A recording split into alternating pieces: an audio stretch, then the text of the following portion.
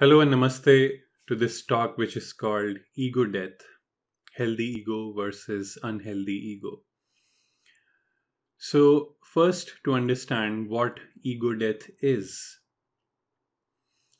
Ego death is when one loses a sense of self. It is our self that creates an ego, the identity that we have, the identity that we have built over many years since our childhood, starting from the very childhood when you got your name, and when we were told that you are a separate being, you are a separate entity. So that became our identity, our name became our identity. And then we went to school. Being a student became our identity. Then we went to a certain university, then we did a job. Maybe you are doing a job, you're working in your company in a post. So that post, that title becomes an identity. Whatever that title is, engineer, doctor, PhD, whatever that title is, that can become our identity. And then our relationships are identities. Being a father, a mother, a son, a daughter. All these are identities. All these are those labels that give us a sense of self. So if someone asks you that who are you, and especially, let's say for example, you're going for an interview in a company and the HR asks you who are you, then most probably the answer we give is our name, all these titles, what I am, what family do I have, whether I'm a father, mother, a son, and then what job I have worked in, what university degree do I have, all these things, that's how we describe ourselves. But when ego death happens, it's a process of spiritual awakening in which we realize that all these identities, labels, are just things that are given to us by the external world. It is not who I am really. Because if you think about it, our name was given to us by our parents. The university degree was given to us by the university. The job title was given to us by the company. So all these labels are kind of given to us. This is not really who I am, right? These are just labels. But the question is who I am. Who am I really? So when we realize this, we go through a process of awakening in which we we realize this deeply and we feel that this is not my true identity. I'm something else maybe. So this is when that ego death begins. And as we go deeper into our spiritual journey, we realize that actually I'm not a single entity. We realize our interconnectedness with everything. We realize that we all are one. We realize that there is no separation. Think about it. We will not exist if there are, so if certain things do not exist in this world. There is this ecosystem that works. There is a natural ecosystem that we have that is very much interlinked. We cannot exist without the plants, without trees, without animals. In fact, it is believed that, for example, if bees go extinct, then even human beings in some time will go extinct, because bees, are responsible for pollination, which eventually gives us food. So all nature, all human beings, all animals, plants, everything on this planet is interconnected. I cannot exist without a lot of these factors. The trees that we destroy, the plants that we destroy, these are what give us oxygen. These are what give us food. The oceans, the rivers that we pollute, they give us water. So I cannot exist without, nature, without other human beings as well. For example, I could not have existed without my mother giving birth to me. So we realize the interconnectedness of everything in nature. We realize that we all are one. And that is when the next level of the ego death happens, where we realize that we all are one. We are a collective consciousness. There is no single entity. The single entity is actually an illusion. The single entity is actually kind of how I'm conditioned to believe that I'm separate. Because if you think about it, when a baby is born, they do not know, or they do not perceive themselves as a separate entity. But then we, as parents, we start telling them, you are separate. The word I comes into picture, I, and the name and everything. But this I is just a construct, right? There is no I as such. I is a label that is given to us.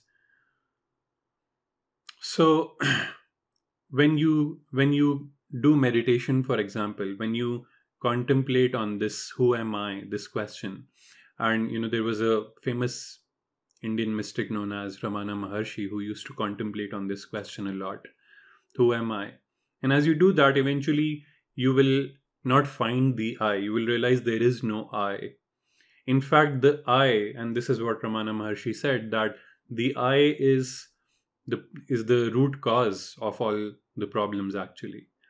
Because if I exist, if I am attached to this identity of I, then I am bound to suffer, right? Because when I feel pain, when something happens to me, then I am suffering. I is the focus. But what if there was no I? Then who will suffer? There will be no one to suffer. So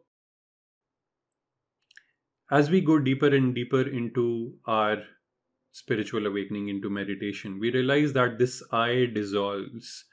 When you connect to, if you are a meditation practitioner, you would know that in deeper states of meditation, you lose the sense of self and you feel collective. You merge with the universal consciousness. You feel expanded. You feel infinite. It is like what Rumi said, that you are not only a drop in the ocean, but you are the entire ocean in a single drop. So it is that feeling of becoming the ocean versus being just a drop, and that feeling of expansion, and that is what ego death is. So the question is then, is it wrong to have an ego? I would say it is not wrong to have an ego, because without an ego also we cannot exist. We cannot function as an individual. So certain ego is important to have, because if I am not feeling like an individual, how will I function like an individual? I just cannot function. Then maybe I will be enlightened, and someone who is enlightened, or someone who merges with the collective consciousness, someone who says that I'm not an individual anymore, it will be difficult for that person to function in this society as a human being. So what do we do then? Although enlightenment is wonderful, many mystics have experienced enlightenment, but we are talking about more practical living. Let's accept the truth, not all of us are enlightened, right? So then how do we function in the society? So what I feel is that it is not wrong to have an ego, but what we need to be careful about is, and what we need to understand is, that what is a healthy ego versus an unhealthy ego.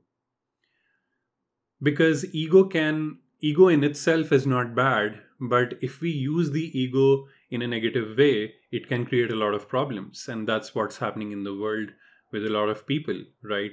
When we talk about individuals who are ready to harm others for their own benefits, when we talk about dictators, when we talk about billionaires who are even ready to harm the environment for their own benefit, all these individuals, when they function from a strong ego, they harm the world. So an unhealthy ego is not something we want. What we want is a healthy ego. A healthy ego means that, yes, I'm functioning as an individual, but I'm not harming others. Yes, I'm giving love to myself, but I'm not being selfish. I'm not harming others in the process. So the question then is, how do we develop a healthy ego? How do we first differentiate between a healthy ego and an unhealthy ego? And how do we develop this healthy ego? So, to understand this, I will use a system. And I feel the best system to understand the ego is the chakra system of the body. Now, for those of you who don't know about the chakras, that's absolutely okay. This talk is not about the chakras, but I'm just using the chakras as a framework to understand these different types of ego and how to differentiate between a healthy ego and unhealthy ego. Now, for those of you who don't know about the chakras, chakras are the primary energy centers in the body. The way we have physical organs, we also have energy organs, energy centers in the body. And these energy centers, they store different emotions. They, they represent different characteristics of our being. So that's why I'm using the chakra system as the framework to understand these different types of ego we have and how we can differentiate between an unhealthy ego and a healthy ego. Now let's start with the first chakra. The first chakra is the root chakra, also known as Muladhara, which is located at the base of your spine. Now for the root chakra, also there are different types of ego. There are two types of ego for the root chakra. The first one is a unhealthy ego, the other one is a healthy ego. So what is the unhealthy ego for the root chakra? The unhealthy ego for the root chakra is the ego of survival. And the healthy ego for the root chakra is the ego of abundance. So unhealthy ego is survival based ego. Healthy ego is abundance based ego. Now let me explain what does this mean. When we function from survival, when we function from a survival mode, we are in a lack based mindset. If life is about survival of the fittest, then it is obvious that I will be in a competition with others, and that's what we see on the planet. People are competing with each other, people are fighting with each other, people want to dominate each other, people want to compete with each other, people are even ready to harm others for their own benefit. So if we have this survival based mindset, then it is an unhealthy ego to have, because when I just want myself to survive, then I'm even ready to harm others for that. And this survival mindset also comes from the fear of death. Now, if we go with the mainstream science ideology, that there is no existence beyond this body, if we feel that we will die off with the body, we do not have an existence beyond that we do not have a consciousness or a soul or a spirit which continues after death, then I will definitely be in this survival mindset, most probably, because I know then that I'm going to die. So better, let's just try to survive somehow, because death is something which is not good, because I will stop existing after that, and maybe death is painful, whatever that idea is. So when I have that fear of death, I will live in a survival mode. But the question is, can we understand death? Because once we understand death, most probably we'll stop fearing it. Because if we look at a lot of people who experience something called near death experiences, who who are very who almost die and come back, there are many cases of near death experiences. When we look at those cases, we see that most of these people, and almost 98% of the people, talk about having a wonderful experience in their near death experience. They have a blissful experience. There are some cases in which people have some dark experiences, but most of the experiences are wonderful experiences, are blissful experiences, are experiences of expansion and love, unconditional love. And most of these people did not want to come back to their body. And in fact, even in the Buddhist tradition, in the Tibetan tradition, there is this practice of meditating on death. In fact, Gautama Buddha, when he used to initiate monks into his sangha, first he would make them go through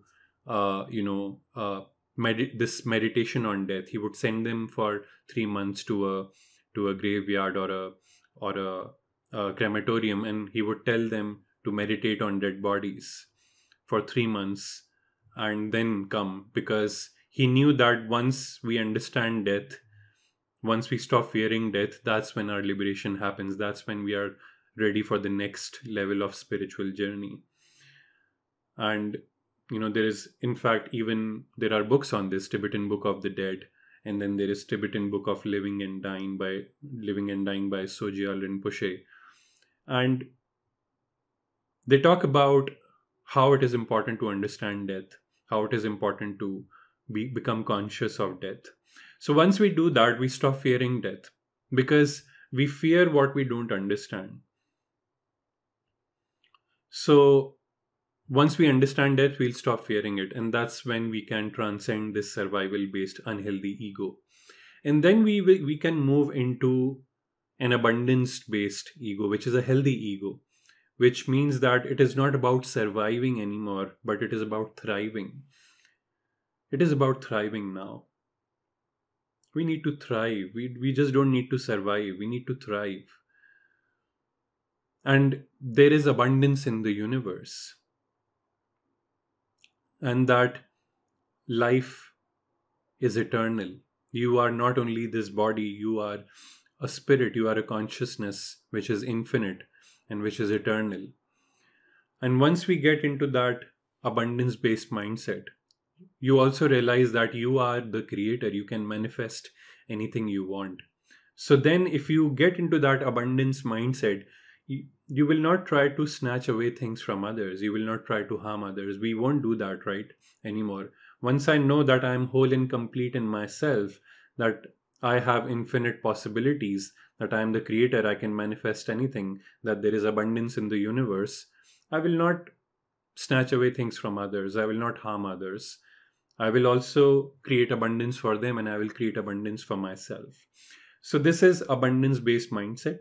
This is abundance-based ego, which is a healthy ego versus an unhealthy ego of survival-based mindset. Now moving on to the next chakra, which is the sacral chakra, located just below your belly button. It is also known as Swadhisthana. And the unhealthy ego for this chakra is the ego of codependency, whereas the healthy ego is the ego of self-dependency. Codependency, unhealthy ego; self-dependency, healthy ego. Now let me explain this. Our sacral chakra is our connection to our emotions, our feelings. Now, when I have codependency when it comes to emotions, my behavior is of being dependent on others for my emotional healing, for healing my emotions. And that's when everything becomes about me, right? I develop this unhealthy ego. I would say that, oh, I am so sad and I am suffering. Why are you not doing something for me? Why don't you take care of me? Why are you not there for me? So can you sense the dependency in these statements? Can you sense the codependency? And that's when I just I'm not a good listener, but I just want to speak and tell my sad stories to others. That's when I practice something called emotional dumping, in which I would call up my friend, speak to them for 1 hour, 2 hours, and just dump my emotions, just talk about my own problems, and not even listen to them. I'm not even concerned about them. And every time I feel emotional, I will be dependent. I just want someone, my partner, my friend, or someone to be there to listen to me, to heal those emotions for me. So I'm dependent for my emotional healing. But when I'm self dependent, that's a healthy ego to have, in which I know how to heal my emotions. I am my own healer. I can sit with myself in my silence, in my solitude, and I can observe my emotions and I can heal my emotions. I can become conscious of my emotions and I can transform those emotions through my own self healing practices, be it energy work, meditation, whatever it is. So now I am self dependent. Now I am not dependent on others, because one thing we need to understand is that healing cannot happen. Someone else cannot heal me. It's not possible. Why? Because let's say you are talking to a therapist, let's say you are talking to someone else about your emotions. Now, what will happen when I'm talking about my emotions? I'm functioning from the realm of words, and words are connected to thoughts. So I'm still in my head thinking, but the emotions are feelings which are felt in the body. I'm not feeling them. So while I'm talking about them, I'm just kind of also functioning from my mind. I'm not still connecting to my body, to those feelings, and observing them and becoming conscious of them. So it's important to learn to how to heal ourselves with mindfulness, with consciousness, versus be dependent on others for our healing. So the unhealthy ego is the ego of codependency, the healthy ego is the ego of self dependency. Now, moving on to the third chakra, which is the solar plexus chakra, located just below your rib cage. It is also called Manipura. When we have an unhealthy ego for this chakra, then it is an attention seeking ego. We are seeking attention. But when we have a healthy ego for this chakra, then it is an ego of self acceptance. So unhealthy ego, attention seeking ego; healthy ego, self acceptance. Now let me explain this to you. When we are attention seeking, when someone is seeking attention all the time, when someone is trying to show off what they have, be it their clothes, be it the money they have, be it the fame, the power, whatever it is, that means that this person deep down has self-worth issues. That's because when I feel lack of sense of self-worth, then I will try to attract attention, right? Then I will want to prove myself to others.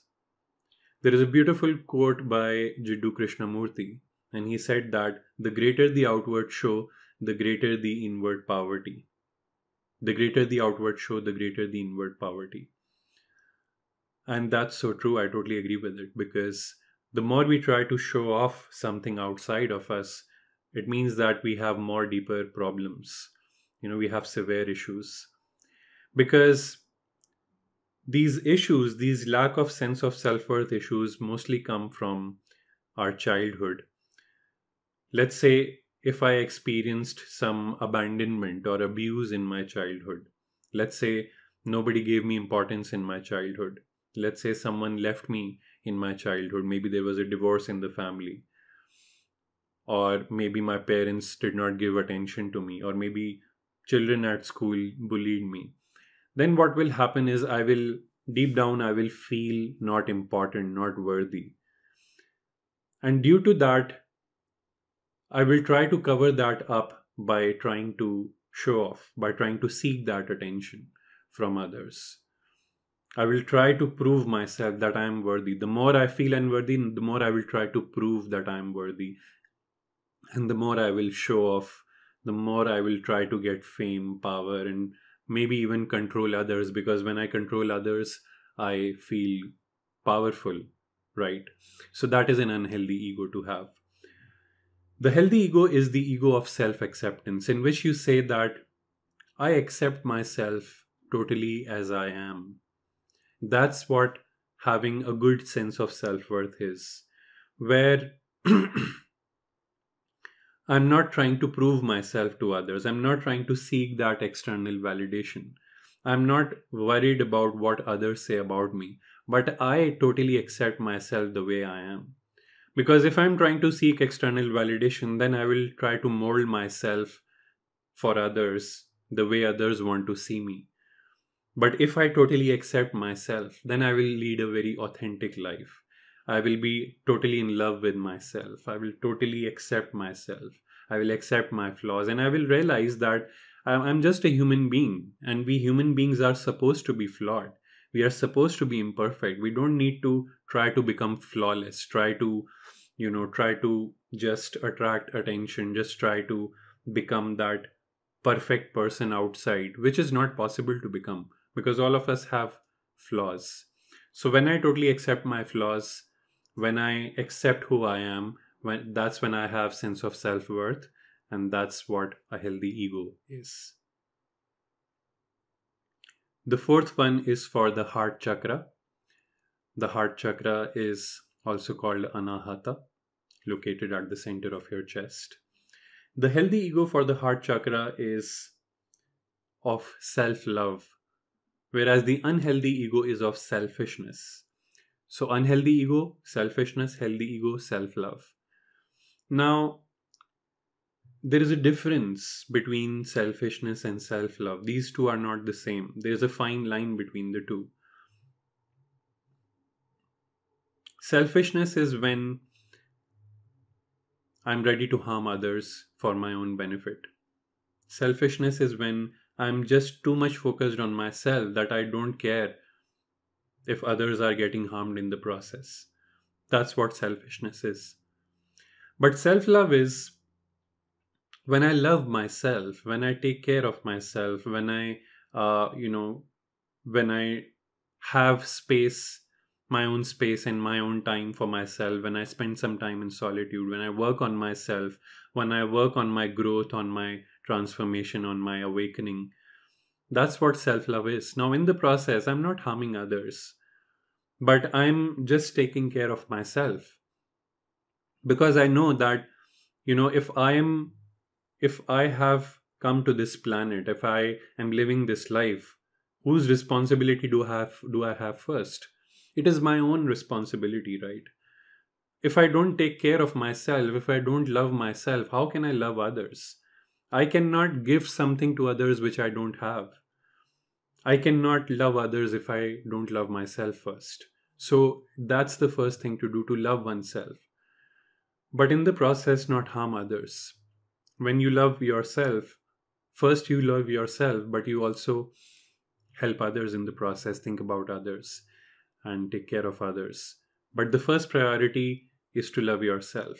So, unhealthy ego is of selfishness, where I am focused on myself so much that I am hoarding things, I am harming others, what a lot of people do. But self love is when I'm loving myself, but I'm also loving others. But first, I'm taking care of myself and loving myself. Next, we come to the throat chakra. The unhealthy ego for the throat chakra is the ego of abuse, whereas the healthy ego is the ego of freedom, abuse and freedom. Now, when we have an unhealthy ego, when it comes to the throat chakra, our throat chakra is our center for expression. That's how we express, we communicate, we express who we are through our throat chakra.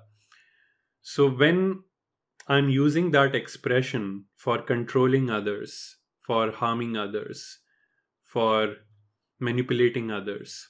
That's the ego, unhealthy ego that I have, in which I'm abusing others. And that's what a lot of people do who are good with their expression, right? That's what many politicians do who want to manipulate people because they are good with speaking. That's what a lot of dictators do. That's what these people do who have good expression, but they are abusing, controlling, manipulating others. That's what even, narcissism is all about, where in the family there is someone who is dominant and they are controlling others. But what is a healthy ego when it comes to expression? A healthy ego is the ego of freedom, where you want your freedom. You want to be a free individual. You you speak your truth. You express who you are. You have the right to express who you are. You have to right to speak the truth. You have the right to wear whatever you want to wear or not wear anything. You have the right to sing, dance, make love. That's your right. You are a free individual. Absolutely. But we do that without harming others again. We do that without controlling others. You just live and let live. Basically, that's what your ideology is. You are using your voice for your own freedom versus trying to control others. So that's the unhealthy ego for throat chakra is of abuse. The healthy ego is of freedom. Moving on to the sixth one, which is for the third eye chakra. Our third eye chakra is located right at this point, and it is also called Ajna. Now, our third eye chakra is our connection to our intuition, our sense of intuition.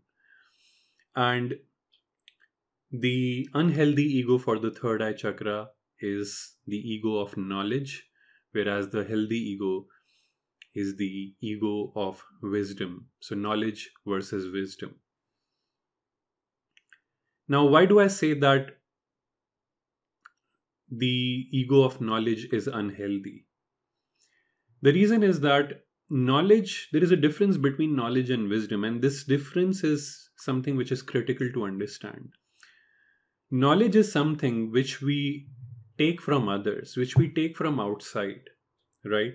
When I'm reading books, when I'm studying something in the university, when I'm, learning something from the outside, that's knowledge.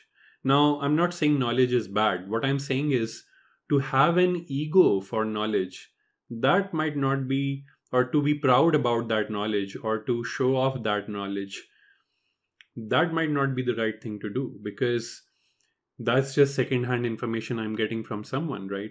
When I'm studying in the university, when I'm reading books, now I have read all those books, but what I'm doing is I'm getting secondhand information from someone who has written that book. But if I become egoistic about that, which is happening in the society a lot today, and it has been happening for a long time, right? Where I am so proud of myself that I'm a doctor, or I'm an engineer, or I'm a lawyer, or I'm a, you know, philosopher, or I'm a whatever it is, whatever those titles are, whatever those degrees are, or I'm a scientist, whatever those degrees that I have are. If I'm too proud about that, that's an unhealthy ego to have. Why am I proud about that? It is just secondhand information that I'm getting from outside. And I have just mugged up that information, and then I'm becoming proud about it. There's nothing to be proud about it. Whereas wisdom might be something more powerful. Wisdom is your own inner intuition speaking to you. Wisdom is something you don't get from outside, but it is your own inner realization, something that comes to you from experience. It is when your soul speaks to you, your intuition speaks to you, or something you know about life from your own experience. That's what wisdom is versus knowledge. So, having wisdom is something which I prefer more versus knowledge. Because when I'm getting knowledge, it is secondhand information. Uh, when I'm using my wisdom, that is first hand. Now, again, that doesn't mean that knowledge is something bad, because you're watching this video, you are getting knowledge, but it is not something bad. It's just that once we get that knowledge, it is also important to connect to our own intuition and see whether this is true for me or not. And to also experience that, to also practice that. And not just, make it a knowledge thing, but to bring it to our daily lives, to practice it, to make it a part of our experience. That's what wisdom is, when it becomes a part of our experience. So, wisdom, healthy ego; knowledge, unhealthy ego. And the final one is for the crown chakra, located at the top of our head. The crown chakra is also called Sahasrar. And the unhealthy ego for the crown chakra, because the crown chakra represents our mindfulness, our divinity, our presence. So the unhealthy ego is the ego of stress, whereas the healthy ego is the ego of relaxation. Stress versus relaxation. Now, our society has confused productivity and stress, has confused productivity with stress, because we are, as a society, attached to stress. We want to run around, we want to be restless, we want to just keep pushing ourselves to do things. And that's why we are having this society of stress and anxiety. If you look at the corporate world, there is so much of running around, there is so much of neglecting one's own mental, emotional, and physical health, that we create stress. And that's why we think that when we are stressful, when we are running around, when we are restless, we are being productive. We have made that association, but that's a wrong association. Because now we are understanding, even in the corporate world, that flow states are so important. Especially in the corporate world and in the sports industry, people are now talking about flow states. And flow is something which mystics have been talking about throughout ages. Lao Tzu stressed on this. Lao Tzu talked about flow a lot. To live life with flow, to live life with mindfulness, with presence, to relax. The more you relax, the more you become mindful and present, the more you just breathe and take time to rest, the more productive you will become. That's what the studies are showing now. That's what a flow state is, that you are taking out that time for relaxation. You are taking out time to rejuvenate. And once you have relaxed, then automatically you will get that energy to be productive. And then you will be more efficient. So we don't have to be stressful to work. We have to relax. We have to function from a balance, from a flow state, rather than stress. So the unhealthy ego is the ego of stress, whereas the healthy ego is of relaxation.